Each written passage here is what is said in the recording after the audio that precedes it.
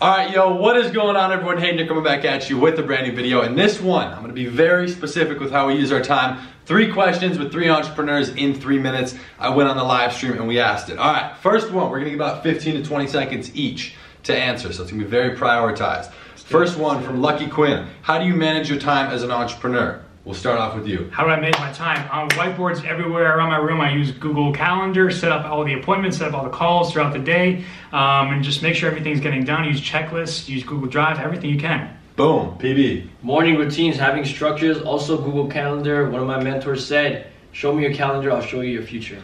Boom, I like it. I use things physical. I don't actually use Google Calendar or anything online. That's why I have a crap ton of whiteboards. I write it all out the night before, okay? So the next morning I can bang it out without having to think about it. It's already prioritized.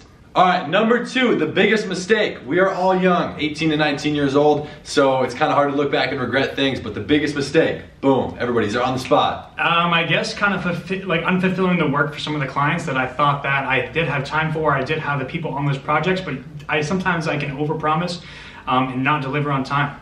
Yeah, it's better to flip that. Boom. Me, it was trying to take all the information in before taking action. Not enough action, too many, watching videos or watching courses. Also, not acquiring the right mentor. Yeah, I would say me and PB kind of feel the same on the both with one specific business model, learning from the wrong people. But for me, I was listening to too many people when I was trying to do one specific thing. I call that mass mixing. You want to just focus on one strategy, make it work, and then kind of expand from there. Now this third one, this one's really fun and interesting since they are not in their home and I just moved to this new spot after getting done with traveling. But how does traveling play a role as an entrepreneur? This one was from, who do we got here? I'm gonna try and mention them. That was from Bashar. How does traveling play a role 100%. Into you as an entrepreneur? Oh my God, the perspective. If you're going to different places, you guys can see how other people grew up and kind of see the experiences that they went through, and it kind of helps and shape your perspective and your actions. Boom. I literally just had a video on this, but it's mainly is meeting new people, experiencing cool things, and the biggest shift is the mindset, which is just getting to see the different things, just changing your mindset because you're not at home and you get new ideas, all that good stuff.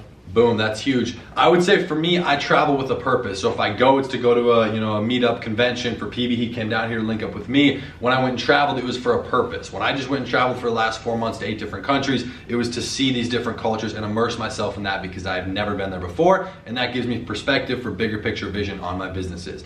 You guys, everybody's channel besides mine obviously will be linked down below as well as their Instagram. So make sure to check them out. We appreciate you tuning into this very quick video. I don't want to waste too much of your time. So we'll see you tomorrow in the next one. Peace. Peace.